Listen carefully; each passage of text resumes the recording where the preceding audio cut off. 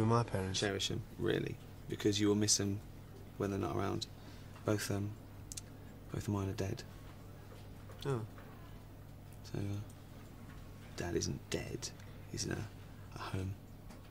So it's good as.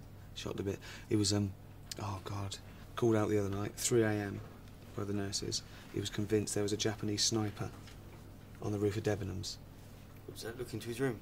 The back of the roof looks directly into his room, yeah. Good spot. It's a good spot. That's where I'd be if I had to take someone out. To live there.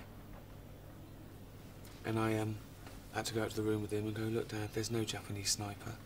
So who was it? Who was up there? No one was there. Oh. It was an imagination. There was no one there. Lucky. That's lucky. 'Cause if there was a sniper up there, you wouldn't see him. You'd be like, oh, no one there.